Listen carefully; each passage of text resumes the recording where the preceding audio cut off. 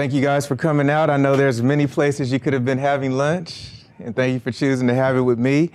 So about a week ago, last Thursday, almost a week ago, it was the 4th of July. In the morning of the 4th, everybody got up and they were planning, barbecuing, swimming, getting together with family and friends, what they were going to eat, picnicking. And at 10:33 a.m., everybody's plans changed. No one had any control over what happened. A gigantic earthquake hit, everything started shaking. You couldn't run from it. You couldn't hide from it. You couldn't grab a legal brief and read about it. It was real-time occurrence. And similar to that, on January the 1st, 2020, next year, the California Consumer Privacy Act will go into effect. And the same way you can get prepared for an earthquake, you can now start to get prepared for the new Privacy Act. And that's what we're going to talk about. This presentation today is designed to be in plain English. We're not going to get into all the minute technicalities of the law, but you're going to get a very good overview of it, a lot of code sections, and in the attachments and handouts that were included. Everyone got the attachments and handouts? Well, the HBA members got an email, and the chamber members, I scanned it. Got it. All right. Well, I included amendments and other parts of the statute that would be very helpful for you. So let's get going. We're going to hold all questions to the end if you bear with me, and hopefully by that time, everything that you need to know will be answered. So as you can see, some of my ingredients, one of the reasons it was very appealing to me to come speak with the bar today is because I, before becoming an attorney, used to be an engineer, and also I used to be a business owner. So I understand what it's like to run a business, trying to make payroll, trying to do marketing, trying to manage employees, and at the same time trying to comply with the law and all these crazy laws that you're hearing about and figure out what's going on with having to run to your attorney every 5 seconds. So that's my background. Throughout the presentation today, I will use the term CCPA. CCPA is for the California Consumer Privacy Act. So I don't want to throw anyone off, but just, to move through it a lot quicker, we're going to talk about CCPA. Again, I have to read this. The seminar is intended to provide a general overview of the law. Advice should be sought about your specific circumstances. No attorney-client relationship is formed unless there is a signed agreement with my office. So let's get into it. We're talking about personal information, and all of the terms and words that you'll see have specific definitions, and we're going to go into those as we move forward. But in general, why should you care? Who cares? Why are we caring about this personal information? We always get personal information. We've been getting personal information. Well, now there's a heightened sense of awareness because of all the data breach events and all the other cyber incidents that we've had. And you don't want your company's name to be in the headlines if an event or a data breach occurs. So first and foremost, we care because we want to maintain our company's reputation. Because if your reputation is tarnished, consumers and customers might be less likely to do business with you or entrust you to their data. In addition, the likelihood of a data breach is increasing and is very high. Just this year, every month, there has been a major data breach of institutions that you may be aware of. For example, in January, Fortnite, a game that a lot of children play, they suffered a breach and they get 80 million active users playing the game a month. In February, a dating app, Coffee Meets Bagel, acknowledged that they had a breach. In March, FEMA, the Federal Emergency Management Association, under the government, said that 2.5 million disaster victims' information was breached. In April, Microsoft Email Services acknowledged that they had a breach through a non-corporate email services. In May, WhatsApp said that people were able to spy on their users' phones using their users' microphones and cameras. In May, anyone that's purchased property is familiar most likely with First American Title. They acknowledged through their financial group that there was a leak of 885 million personal and financial records. Just last month in June, on the 10th, the U.S. Customs and Border Patrol Protection Agency said that images of travelers' faces and license plates were compromised. And then on the 11th, which I'm sure a lot of people use, Evite, said that 10 million users had their personal information put up for sale on the dark web. So what happens is, if there is a data breach and you're not prepared, now your company is dealing not only with the breach, but a crisis management situation in terms of how we're going to respond, manage, contain, and eliminate it. So this is the overview of where we're headed today. Talk about the origin of the law, the purpose, why are we concerned, why do we want to comply, who does CCPA apply to, what rights does CCPA provide to consumers, what is a consumer under the law, possible changes to CCPA, and complying with it and minimizing data breach exposure and fines. Brief history, November 2017, Mr. McTaggart proposed the ballot initiative. Right soon after he proposed it, a lot of tech companies immediately opposed it and didn't want it, Facebook being one of the biggest ones. However, after the Cambridge Analytica scandal came out, they withdrew their opposition. May 2018, the group that Mr. McTaggart was a part of, Californians for Consumer Privacy, announced they have enough signatures to put it on the ballot. The legislature was not in favor of that in Sacramento, so they immediately began considering it, and it got passed. And it's going into effect January the 1st, 2020. So if you look at the law, it talks about what the legislative intent is. Why, do they want this law? And specifically, the legislature says that Californians have a right to know what personal information is collected about them, whether that personal information is disclosed, who is it being disclosed to, the opportunity to say, no, I don't want my personal information sold, the opportunity to access all of the personal information that you have on a consumer. And the last, which says equal service and price, it means non-discrimination, meaning that if a consumer says, hey, don't sell my information, don't disclose it or what have you, you can't start charging them unfairly more money and other things, or you can't deny them service or goods because they're exercising their rights. So if there are a lot of portions of the law that are not settled, there's still a lot of amendments pending as to what's going to happen with the law, why be concerned with it? Why comply now? The reason is because likely a lot of the major provisions inside of the law are not going to change. And there are very big consequences if you get it wrong and you have a breach. Because the law, as we'll talk about, says you have to have implemented reasonable security measures. And nevertheless, the main portion of it goes into effect January the 1st. One thing, if there is an event or if a consumer says that something happened before they can sue, and private right of action means that a regular citizen can bring a lawsuit. California Attorney General also, their office can bring a lawsuit. But before a lawsuit can be brought, they do have the opportunity, a 30-day opportunity to fix it. It's called to cure it. So there is a 30-day opportunity to fix the problem. But if you look a little closer where it says private right of action, a consumer can sue a company or whoever is holding the personal information for between $100 and $750 per consumer, per incident, or actual damages, whichever is greater. Now, there's a little bit of dispute because some people feel, well, if there's multiple breaches of a consumer's gender, preferences, buying patterns, things that are defined under the statute, that all groups into one lawsuit, one fine. Whereas some people say, no, it's a fee or a fine per item. So let's just do a little bit of math.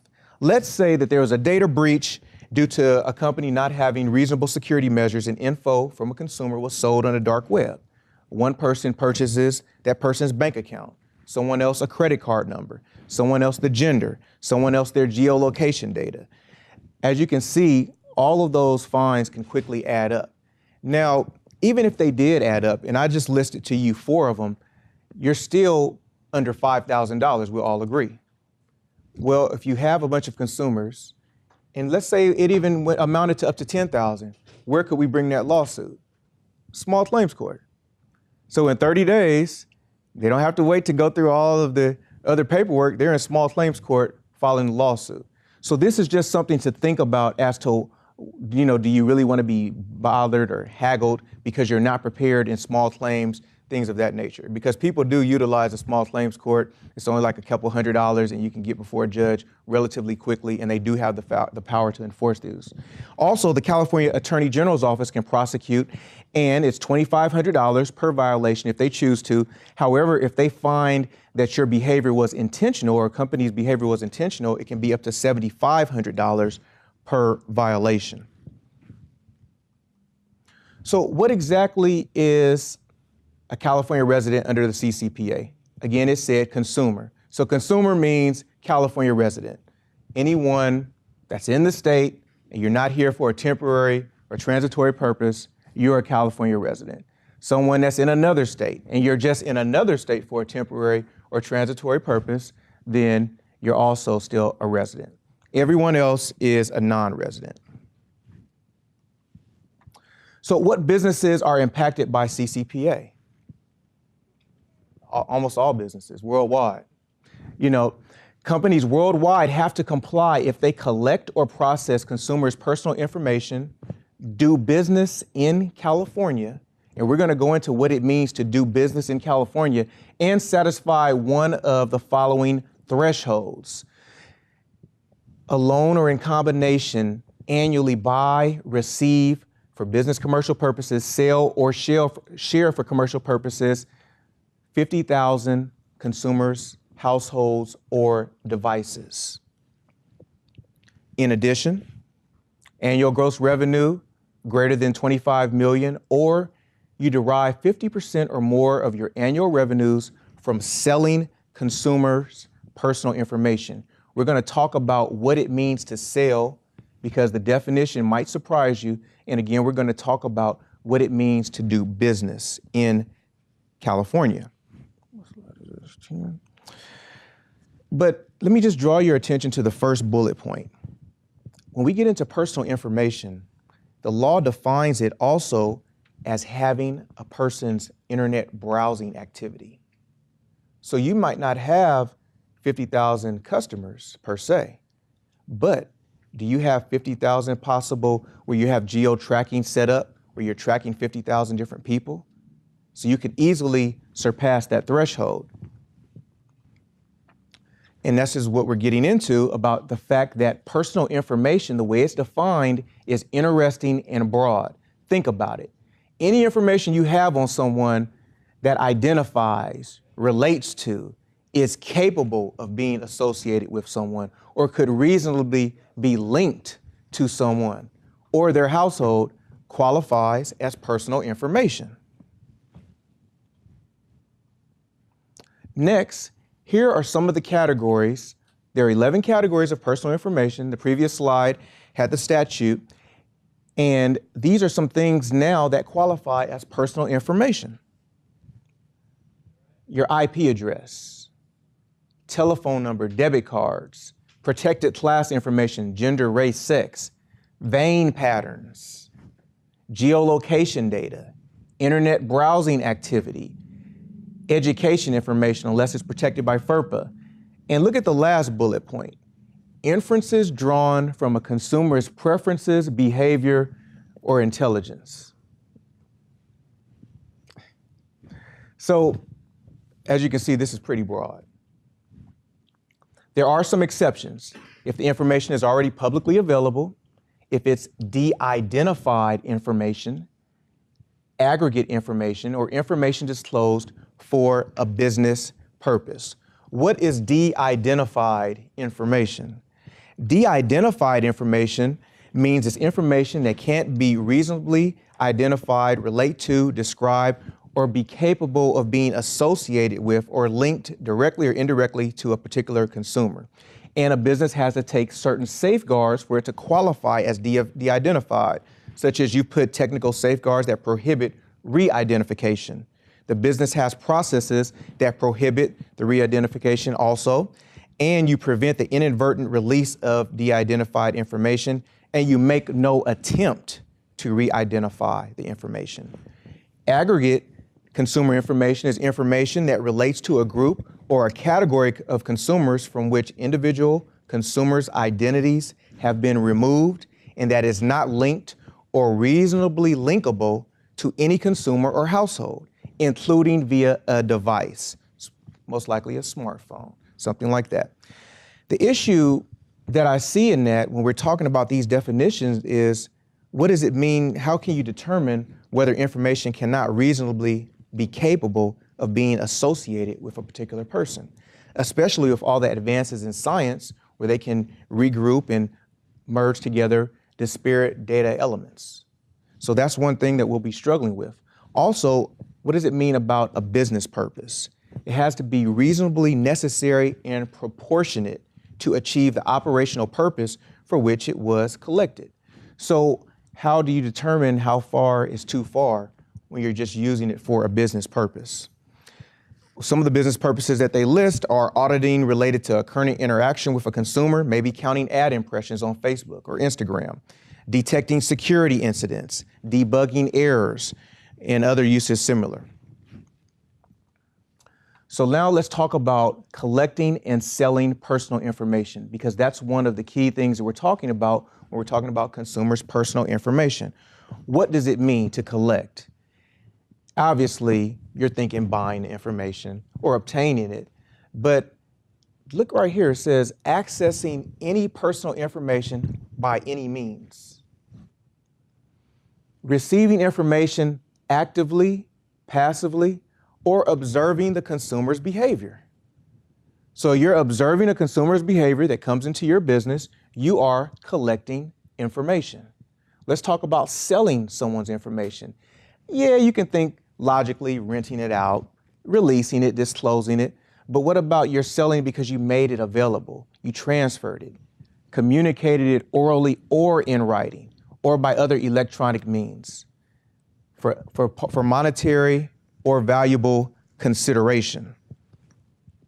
What is valuable consideration? Because it's listed separately from monetary. Valuable consideration could be, I exchange information with you, and in response, you have an employee that works for you that has a large Instagram following, say something positive about my company, because people pay media influencers. So that's valuable consideration. Or you pose next to my business, and I know your persona is known everywhere, so by the mere fact that you do that and you charge people to pose, that's valuable consideration. And therefore, if we have all that, then a sale may have occurred. There are some exceptions to collecting and selling personal information. For example, if the user directs you to do it to a third party because you're trying to facilitate a transaction, the business is sharing it because the consumer is saying, hey, I want to opt out. I don't want my information sold. So you're just trying to go through the motions to carry that out. That would be an exception. And there's a few other that you'll see on the display. There are some companies that are excluded from CCPA scope.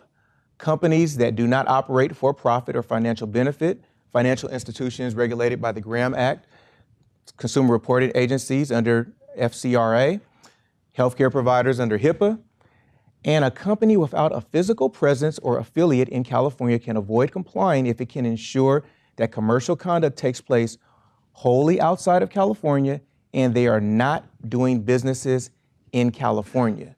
So, yes, wholly outside of California, but what does it mean to not do business in California? Well, what does it mean to do business in California?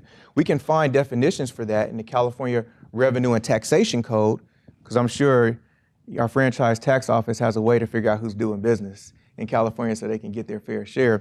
And also in the California Corporations Code. And they basically say if you actively engage in any transaction for the purpose of financial, pecuniary gain or profit, you're doing business. Also, if you enter into repeated and successive transactions in California, California residents, you're doing business in California. How could I be in New Hampshire or Florida or Idaho and I'm doing business in California? What if I have a website set up and I'm selling late night fitness equipment and I market to people in California and I have different specials and deals and I'm able to ship it there and they're buying it?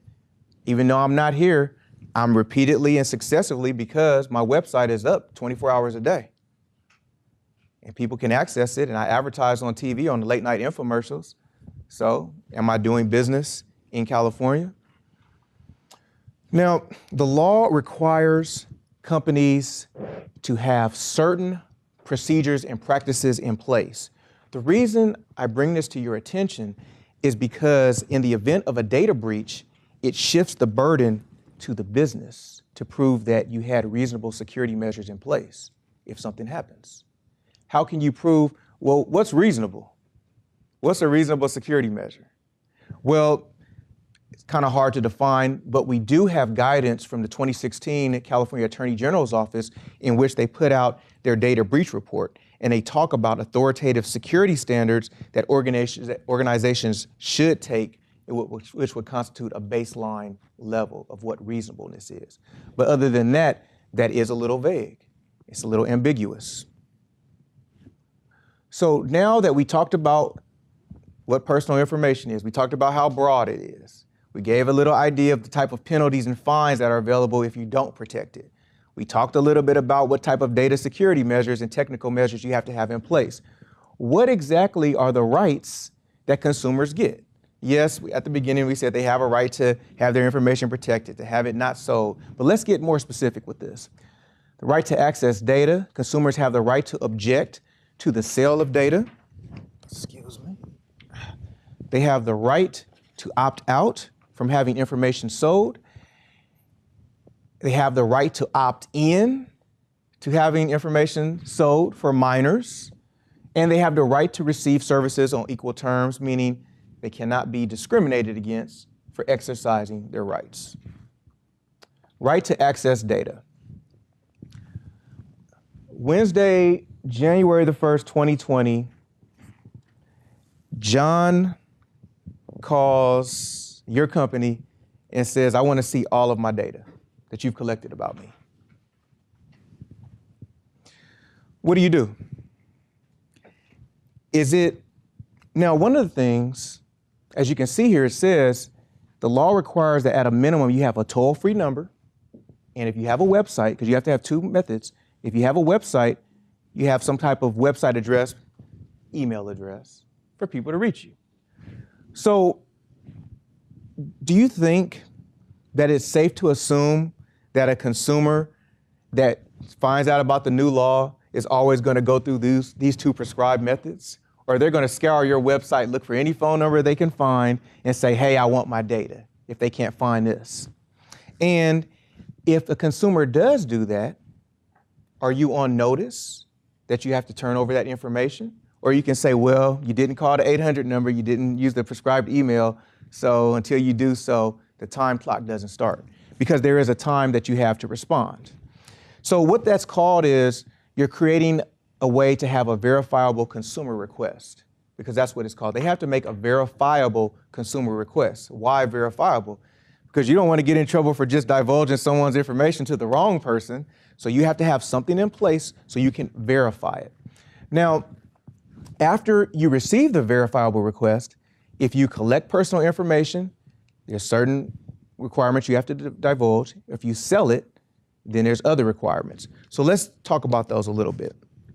So you collect personal information and the consumer asks for it. You have to let them know what specific pieces of information you've collected, the categories and sources from which the personal information was collected, what was the business purpose for you collecting it, and what categories of third parties, affiliates, or other companies you work with that you've shared it with. Now, within your company, you have to have people there that will be responsible to respond to these requests and know what's going on. Because if they get it and they say, oh, we'll just deal with this later, or they give not complete information, technically you violated the statute and you're still at risk. Now, if your company sells consumers' personal information, because you may just collect it, but let's say you collect and sell it. So if you sell it, you have to also give the customer, the consumer that's requesting it, the personal information you've collected, what categories, and the categories are based on those 11 categories that we talked about that you've sold, what categories of third parties to whom the information was sold, and what business purpose did you do it for. Now, there are some exceptions to this, because this can be overwhelming at times if people are just doing this. If you have a consumer that's just requesting this excessively. And we'll talk about how often you have to keep responding to this. If the disclosure is going to affect the rights and freedoms of other people and things of that nature, then you don't have to be concerned with replying for stuff like that. Now, how do you respond to the consumer's request for data? This is what I was alluding to. Does everyone in your company know how to respond? First of all, you have to do so within 45 days. So you have 45 days to respond. However, you can get an extension up to 90 days by following certain requirements, letting the consumer know within the first 45 days. It's going to take a little bit longer and things of that nature. The consumer can do no more than 2 times in a 12-month period. So they can't ask you for the information more than twice in a 12-month period. So if you have Harry and he asks you for his information in January using your 800 number, and then in May he contacts you through the email address and asks you again, and then in November he contacts the IT department or someone else and says, I need my information again. Well, it has provisions in here where they don't have to do that. You don't have to comply for any more than twice in a year. However, who at your company is going to be monitoring these requests to ensure you're not just going along with it and wasting time providing all this information when you don't have to? Who's at the company is going to be monitoring and keeping all the information together in a readable, usable format, or in some type of email account or data file account so you can send that out when you have the request? Because you may have it, but if it's not organized, you're still in a bad situation. And also, does your company have the technical capability set up so you can keep all this data? Because this can easily, exceed your server space. The second right is a right to object to the sale of data. So immediately beginning January the 1st, 2020, you have to have a web link on the business's homepage that says, do not sell my personal information. It allows a consumer or a person authorized by the consumer to opt out of the sale of that personal information. You can't require a consumer to create an account just to carry this out. It has to be there. So on January the 2nd, Thursday, 2020, Mary comes to your company's website. She signs up for your special offers, for your coupons, for your newsletter, but she doesn't want her information sold. Is everything enabled to comply with the law? If not, we should start working on it. Another right, the right to be forgotten, also called erasure. So consumers can request the erasure of any personal information. Friday, January the 3rd, 2020, Tim emails your company through the contact email address and says, erase all of my personal information. Who's going to be responsible for notifying all of the divisions in the company to remove it? Who's going to be responsible for notifying all the service providers, telling them to remove it? Who's going to be this is the key question. Who's going to be responsible to go back and check to see that the work was done? Obviously, most of you guys probably have a vested interest, but are the people that work for you going to follow through? And what kind of safeguards are you going to have in place? You have to fulfill the request again within 45 days. However, there are some exceptions. If you're working on a transaction for someone and you need the data to facilitate the transaction for the purchase or whatever, you can keep the data. Because then next thing they're saying breach of contract because you didn't finish complying with what they bought or sold. Or if you're providing a good that the consumer requested and you need it to deliver it or what have you, you can keep the data. And there's various other, reasons why you can keep it. The right to opt out. We kind of talked about it with the web link, but let's say a person has been doing business with you for a while, and for the sake of argument, let's say on January the 4th, annoying Aaron calls and says, although we have had a business relationship for several years, I want you to stop selling my information. Okay. Then on January the 30th, Aaron calls back and says, well, you know what? I changed my mind. You can go ahead and sell my information again. So now you have to go back in and make the change. And the funny thing is the law says consumers can exercise their right at any time. So is your company set up so that someone can easily subscribe and agree to let stuff be sold and then change their mind back and forth? However, it puts the onus on the business owner. because if you want to ask them, hey, can I sell your information again, you have to wait at least 12 months before contacting them. So a consumer can go in and out at their pleasure, kind of like the do not call registry. You can call the 800 number, get on the do not call registry, and then you buy something else, and then you don't read the terms and conditions, and you click the box, and you're pretty much getting called all over again. Right to opt in for minors. So we talked about opting out. So if you're a minor, envision Tina. She's 5 years old. Her parents take her to the toy store, buy her a doll. And nowadays, a lot of the dolls have functionality where they're linked in with cloud accounts. They allow you to store voices and do interactive things, or you can go online and create a storyline and things of that nature. And so Tina tells her parents, hey, I want to participate in all this. And so the website says, sure, just set up an account. And in the fine print, which is real fine, it says you agree to allow us to sell your data or what have you. So therefore, the parents set it up, and now she's sharing and they're selling information. However, does your company have something in place to verify the identity? So it's not just the child logging on, setting it up, because this applies to children under the age of 13. And then also, what happens if you don't have that in place? Because if you don't, and you don't ask, and you're not trying to verify age, the law may deem that you are willfully disregarding the law. And willfully disregarding may mean that an intentional violation and subject you to higher penalties. So these are just things to keep in place.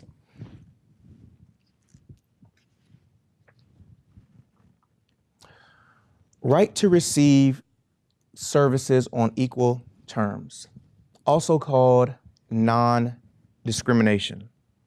So we talked about annoying Aaron just a minute ago, and how if we got a whole bunch of annoying Aarons, we're sick of annoying Aaron.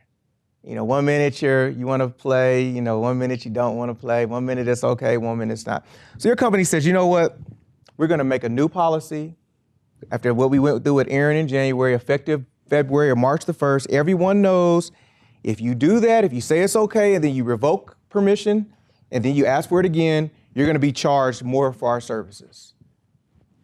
Well, that may put you in a position of now you're discriminating against people.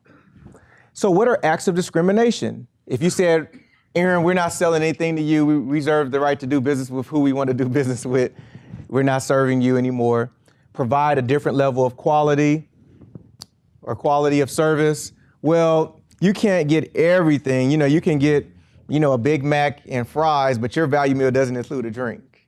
We're not going to give you everything. You're not getting a dessert. Or you use unjust, unreasonable, coercive, or usurious in nature financial incentives. However, if you come up with a way that it relates in a proportionate manner to what the reasonable cost incurred that you have to go through, then that's not unjust, because we're talking about being unreasonable. So if the way that you're handling it, you're just charging a slight more for dealing with someone like that when they're, putting you through certain changes, then that may not qualify as being unreasonable. So and let's see here. So this is what we're talking about, exceptions to non-discrimination, reasonably related. So what you want to do is you want to calculate it. So if in fact it costs an extra $50 or $100 to, do what you have to do to opt someone out, or because they don't want to sell the information, then if you charge an extra $150, if it's $100, you charge an extra $50 or something, or $15 for overhead, that's okay. If you charge an extra $1,000, likely that's not reasonable. Likely that's a little too much. So you have to think about it, and it depends on the industry that you're in, because everyone's overhead and cost to comply are different. So those are the rights. Without question, there are ambiguities in the law. Amendments are still coming to the law, and the Attorney General is going to be involved in it to help kind of smooth out the patterns. So there are several ambiguities, and the legislature is aware of it. However, they're telling the courts, we know there's other laws out here that deal with privacy. We know there's a lot of vested interests, but just, liberally construe to effectuate its purpose. meaning courts should exercise a lot of latitude, try to find a way to enforce the law, even if there are some ambiguities and some people go to court and businesses are there trying to fight it. And despite the ambiguities, because of all these different things that you have to put in place to comply with the rights, I strongly suggest that you start implementing or working on a way to implement it now rather than deal with the consequences of non-compliance. Amendments to the CCPA. Several amendments are currently being considered that will affect the CCPA. I've attached them to the handouts. First of all is AB 25, and the gist of it is they're trying to exclude employees. You having to go through all of this for employees and people and job applicants and other people that are trying to just, begin doing business or working for your company. So this is one amendment, AB 25. AB 846 deals with the non-discrimination right that we were just talking about. AB 873 is dealing with the de-identification issue, in which we're talking about how it's kind of vague when you're saying reasonably linkable to a consumer. How can you figure that out? How can you know that some information that you got could be reasonably linked to a specific person or their household? AB 1281. This is interesting because we're talking about the facial technology software that's going on. And what's interesting is the fact that it's going to require businesses, if you use facial technology, to disclose that usage in a physical sign that is clear and conspicuous at the entrance of every location where you use it. The sign has to be displayed in a manner that ensures that an individual can read the sign before the digital image or video is captured of the person, and that can be analyzed. And also, the sign has to include information where you can find out more information. It makes me feel like those Prop 64 signs that have all the text when you enter a building right by the entrance, and it has a long list. Because think about it, if you have to put information on the sign as to where they can get the type of information, about the purposes, this is not like a little welcome sign we're talking about here. This is a pretty detailed sign if you want to comply. Another amendment is expands data breach requirements by eliminating the words government issued identification, which is in the statute, and it kind of defines it for you. So what are they talking about when they're saying government issued identification? We're talking about tax ID numbers, passport numbers, military IDs, and other unique identifiers that are on government documents. Then we have AB 1202, where they're saying data brokers. And this comes because of that threshold where some people just focus on selling personal data for money. So now they want data brokers to be, they define it, and they want them to be registered with the Attorney General's office. Another interesting thing is AB 1395, and this deals with smart speakers. So if you have a recording or a transcription and it's retained through voice recognition on a TV or any other smart speaker device, if the recording qualifies as a personal identification based on those categories we went over, and it's not de-identified, then it cannot be used for advertising purposes, shared with a third party, or retained in any location other than the connected television or smart speaker device that's under the control of the user. Why is this important? We talked about the breach with WhatsApp and how they use microphones and the speakers and everything on that phone that enabled that breach. The Attorney General's role in the CCPA. We kind of discussed some of the ambiguities and uncertainties as to how we're going to deal with it. So they are supposed to be promulgating regulations in terms of how we're going to implement this and coming up with all the necessary things so everyone can further the purposes of the law. This includes the categories of personal information, because we talked about making inferences from someone's intelligence or buying patterns. Can you imagine being at court and there's someone that's saying, well, you derived information from my intelligence and therefore you breached and you didn't share it and you didn't let me know and things of that nature, and you breached the law and now you're trying to defend yourself. Definition of terms and other exemptions and compliance and rules and procedures for following the CCPA. So how can you comply now with the CCPA? I want to give you some specific things to think about in terms of how you can start complying and putting things in order. So when we're talking about data privacy assessment, we're talking about taking a global look at your company and figuring out where you are now and where you need to be. Personal data inventory, identifying all the personal information that makes a person, whether you get it directly or indirectly or observing the person, as we talked about under this law. What do you observe? What are your employees and people observing when they enter your place of business, and other common identifiers that you pick up on? Privacy policies and procedures. You're going to have to update your privacy policy so it complies with the CCPA. Before, when consumers in the past, and before GDPR, when consumers wanted a privacy policy, we can talk a little bit about your business, maybe have about a 30-minute, 45-minute conversation. I take a look at your website, and in a vacuum, prepare the privacy policy. But now, since everyone has to be involved, since this involves the technical department, the IT department, other people that get data, we all have to, it's more of a collaborative approach. That's why it's more comprehensive. So I strongly advise you not to get sucked into any friends or colleagues that you meet that claim to be Google attorneys and tell you we'll just grab a privacy policy off someone else's website and upload it to our website, because they could be missing crucial things that you need that focus just on your business. But now it's not so much just the policy, it's what procedures do you have in place, because as we talked earlier, you could have all the best written policies, a nice book bound by FedEx or Kinko's or whatever, and if no one's following it and no one's trained in it, what use is it? Privacy and security enhancements. Do you have a cyber incident response plan to deal with malware, to deal with hacking? Maybe an employee opens up their Gmail or some other mail that they get on the work computer or on their own device that you've given them to use. Now it's shut down your information. How are you going to respond to it? Have you done a data protection impact assessment to further flush all of these little things out before they happen? Did you put in place technology requirements for the privacy and security controls? I gave you some ideas as to you want to have the technology available to store that information for 12 months.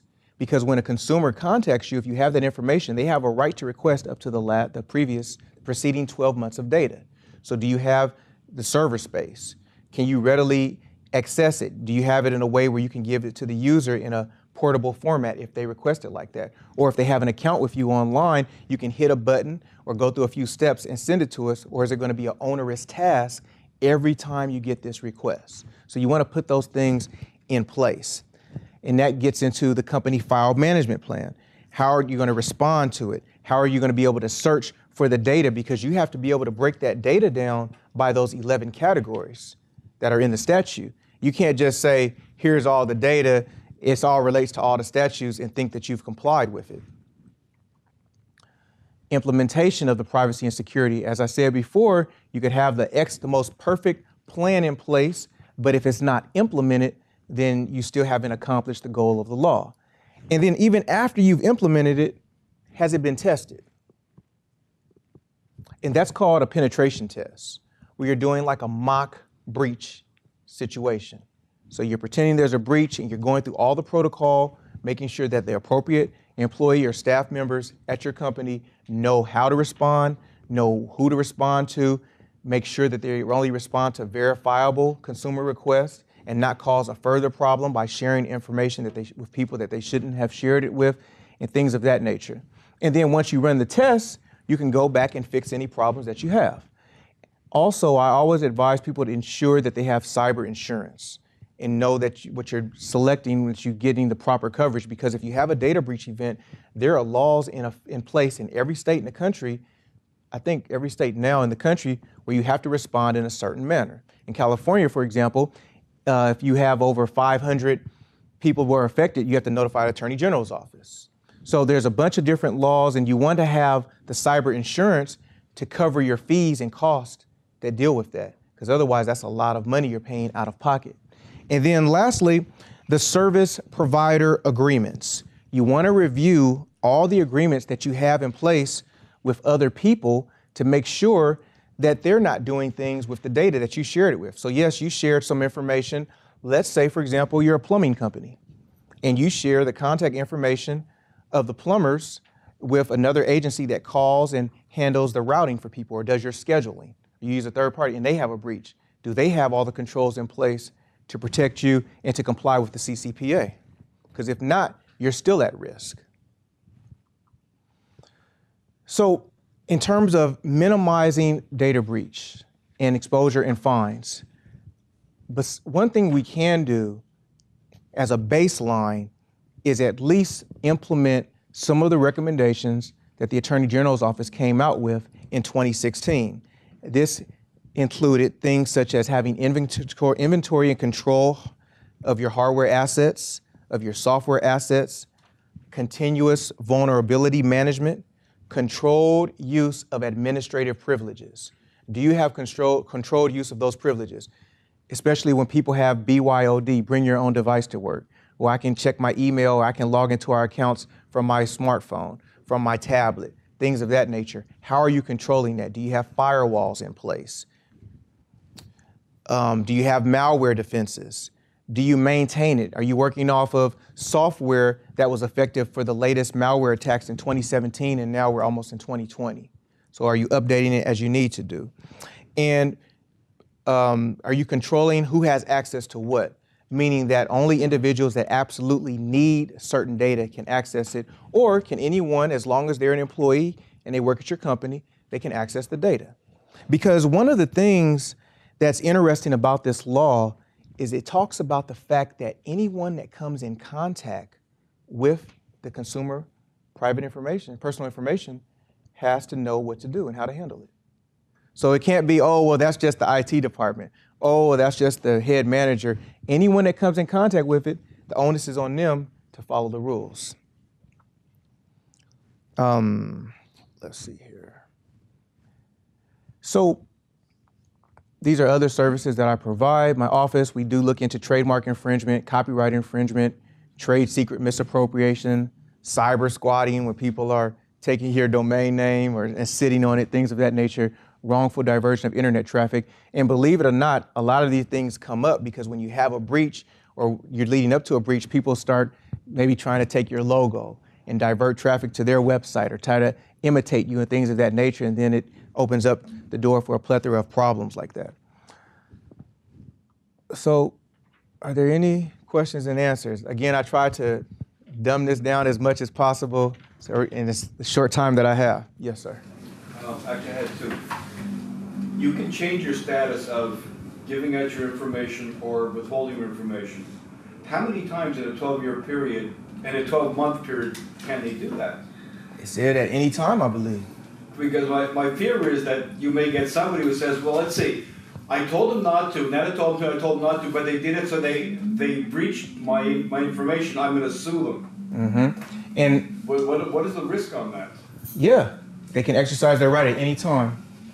That's what it says. So in other words, and a company can't say, well, we changed your status twice already.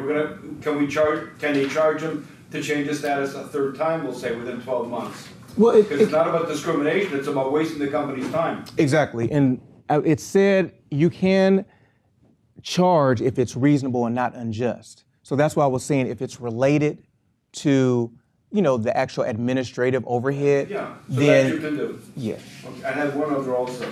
You mentioned cyber insurance for what happens here, but every state has its own rules. Can you infringe in 50 states? Yeah, you can have rules concerning. I'm talking about a data breach in terms of how you have to respond to a data breach. Okay. So, for example, in California, as I was saying, if more than 500 people are affected, you have to notify the Attorney General's office. That's not standard in every state. Other states may have the threshold higher or lower or things of that nature. So when you have a situation, it's going to cost money and time to comply with each state's rules where someone was affected. So if you have cyber insurance, it can help defray the costs or cover them. So the insurance is actually, if you are accused of being breached in 50 states, it can put you out of business. Yeah, it could. So the insurance theoretically can defray some of that. Only theoretically dealing with insurance companies, may cover some of it. Yeah. Oh, okay. Yes. Just following up on that, and I also have other questions. What if there's a, what do you call ransomware attack? Yes. So the data hasn't left your site. Yes. But you can't fulfill your obligation of providing personal information to people from within the last year. What do you think the value of that would be held to be? What do you think courts would say? See, if you sue for not being able to get your personal information, how much do you think the courts would give you or your class? Well, you know, for not being able to Sure. get your personal information? Does everyone know what a ransomware attack is? For anyone that doesn't know, a ransomware attack is, let's say someone at your company opens up an email that they shouldn't be opening because they're supposed to be doing work, and you get a block on the screen and a time clock, a countdown timer, and it starts counting down and it says, pay us, I don't know, $100,000, $50,000, some other currency in Bitcoin within a certain period of time. Otherwise, we're locking out all of your data, we're keeping it, and there's nothing that you could do. It's all encrypted. It's too bad. And it's just sitting there like just torturing you because you're just looking at the time just going down. So a whole lot of cities, hospitals. There was a hospital out here. They started doing things by paper because they didn't want to pay for a while, stuff like that. Most people end up succumbing to it and paying it. So I think that would probably be something that the Attorney General's office is going to have to work out. Now, if you couldn't get the data to someone immediately, you do have 45 days. However, the law has provisions in there where you can get extensions up to 90 days. So most likely, being that they're being flexible, most likely the Attorney General's office would help flesh that out. Also, there's a provision in the law that says if you are a business and you have questions, you can contact the Attorney General's office for guidance on how to comply with the law. Just imagine you have to add that clause to your ransomware insurance, which you probably should have. Yes. So here's a question from the beginning. You have statutory damages, but it's probably better to pursue cases of class action. There's so an my option. question is, how can you find the class if the business is not supposed to release personal data? Well, people find all kind of ways to find the class. So if you feel you've been subject to an incident, people may take out, I've seen now they'll do it on commercials, on Facebook, on Instagram, things like that. Have you been affected? Have you been affected? And people have been affected that want some compensation. I'm sure they'll likely respond. Is there provision that requires companies to disclose their customer lists in camera in a private court setting with a protective order so that lawyers can find potential I didn't class see members? that. I haven't seen that in the statute. Yeah. Yes, it'll be it. Yeah. Hold on just a minute. Were there any other questions? Yes, and I'll get you. I'll come back. Yes, sir. Typical small law firm. So I'm looking at your page 10, business impacted by CCPA. You have to satisfy one of the three. One of the three. Yes. Okay, so annual gross revenue of 25 million, I wish. You don't. Not yet. Not yet. All right. 50%, we don't sell information, so that doesn't. So the question is the first one. Mm-hmm. And you have the idea of personal information which is reasonably required to function. Mm-hmm. You obviously collect personal information from clients, That's right. but that's because you need that information to function. So under those circumstances, would that law firm be outside the category of an impacted company? No, not necessarily. Because when we went through the definition of personal information, it also gets into the fact of IP addresses and internet browsing activity. So if you have, you Yeah, I mean, you could, but I'm saying the typical information that you get in dealing with a client, Yes. with their litigation or their business transactions, I guess it could be some of those, but mostly it's going to be things like telephone numbers, race, sex, products purchased, things like that. Yeah. And that's going to be in the context of what you're doing for them. That's right. So hopefully, and you got 50,000. So now I suppose you could have some of that from the other side. Whether that would be business purpose, because you know information about your opponent. Mm-hmm. And that might impact the 50,000. Yeah. But it would seem to me that a smaller law firm may not be within this category. Yeah, we hope. Yeah. I hope. Yeah, right. Yes, sir. That's kind of what I was going for. They're mostly going for the bigger, medium and bigger size fish. Yeah. The Facebooks and all that. And I also saw that nonprofit organizations are exempted. Mhm. They're not involved. Unless it's a for-profit. They didn't say non. It's Yeah, yeah. That helps. Yes, Judy. What if you are a consultant, an independent consultant for a large company, and you have a website that's generated through the company? Are they responsible, or are you responsible? What do you mean a website generated through the company? Okay, I'm inside, I'm a Mary Kay consultant. Yeah. I have a website that Mary Kay, the one that creates my website, even though it has my name, they generate it. Are they responsible for meeting that, or am I responsible for meeting that? Both parties. They're responsible, obviously, but They're the ones that actually build and update they're responsible for updating the website, even though my name is on it. but is it your website that you control? Oh, if everyone could please quiet down just a little, please. I control it in that there's options I can have on it, like offers or specials or whatever, but they are in charge of building it and maintaining it. Yeah, I would have to look because I don't want to just say yes or no because it makes me think of like when I talked about third parties when we're sharing data with different people, and so we want to be very specific about that. Okay. Somebody else? Yes, sir. So what about business managers who have all kinds of personal data by their clients because we're basically paying all their bills and whatnot. Mm-hmm. We're dealing also with vendors. We may have to call the plumber to go to their house. That's right. So it sounds like we're impacted by this, or we have to make sure that the plumbers and all the people we're dealing with are in compliance with this. Yeah, you want them to have the necessary controls in place because they're like your service provider, as it talks about under the law. So you could do everything in your power, and then if they're not being diligent, they're putting you at risk. How do we, so are we basically supposed to be then going to them and saying, all right, you're a service provider and we think you're covered. You come under this law, you need to assure us that you're following these things? Well, when you have, for example, if you just think about a basic independent contractor agreement, and this company A, which is the larger corporation, you have an independent contractor, in my mind, it's synonymous to having like a indemnification clause in which you agree that your employees, that you're an independent contractor, you'll secure workers' comp insurance for your people, things of that nature, and you're going to follow all applicable state and federal rules. Same thing. So you would want to have those agreements in place because you can't monitor them.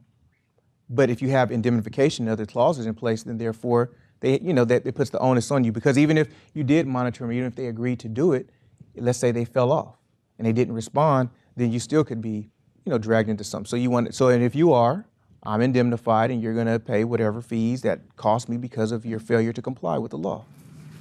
Yeah, but sometimes it's not, I know, but the client's calling you and saying my house alarm is going off and I don't know how to shut it off. Send the guy out here and okay, maybe we have an agreement with ADP, but if it's a leak, and the plumber, we're not going to have them sign that independent contractor agreement. I mean, it may be a one-off kind of thing. And how many businesses do that all the time? What if it's an emergency?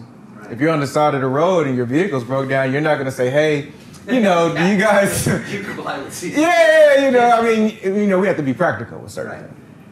Okay. Yeah. Yeah, let me just, yes, ma'am. I belong to ISSA, an information security group, and a lot of problems are being caused by this bring your own device. Mm-hmm. And it just always seemed kind of crazy to me. First of all, it's a violation of the employee's right to privacy. Mm-hmm. I certainly don't want any company getting one on my device when I do, but it's also, too, as a consumer, I do not want my information being taken out of the office on someone's device that they have all their personal and their wife and their kids Yes. and God knows who else, and they might lose it. And you know, the wife Yep. and the kids are not necessarily good people, and your girlfriend or whatever. So I just think, and that has come up. I Yes. think it's not that hard to carry 2 devices, but for me, I don't want, you know, you leave it in the office, and I don't need you to answer me, you know, on the weekend or every single thing. But if you do, then, and it only should be the very few people that need it. It doesn't need to be every administrative assistant is, and I've seen this happen, and I do accounting and paralegal, and I mean, people the administrative assistant does not need their emails on their device. Besides, there's labor law issues regarding that. And I know myself, I do some work right now for a company, I log in. I don't even download. Yes. Why would you do that? So that's just causing a whole lot of breaches and a lot of problems. They're saying do not do that, have separate devices. No, and she has a very valid point because a lot of the major breaches have come from people leaving a laptop in the car, leaving a phone device exposed somewhere. Or what do you do if the employee quits? You think they're going to come back in and say, well, you know, I'm going to give you 2.5 weeks notice and allow you to go through my phone and delete what you feel you should delete and save what you feel you should save, and I'll email it to you, and, you know. So I have time for one more question. Yes. How about 2 quick yes/no questions? One, if it's a malicious employee who releases the information, does that get you the $7,500 damages that the AG can do for intentional breaches? So intentional, I don't know if I can give you like a yes, no to that, because it depends. Intentional is, you know, it gets into, were you on notice? Did you understand? Had you been known something like that was going on? So I don't know if we can just make a blanket say it's intentional. And the other thing is, can a corporation be considered a California resident and a consumer for the purpose of seeking damages under this act? The California consumer, I don't know about that part. The California resident, possibly. Possibly. So I don't know. I don't have to think about that. All right, well, I want to thank everyone for coming. I really appreciate your attention and time. And if I could be of any assistance to you, I have some business cards right up here in the front. Thanks. Thank you. Thank you.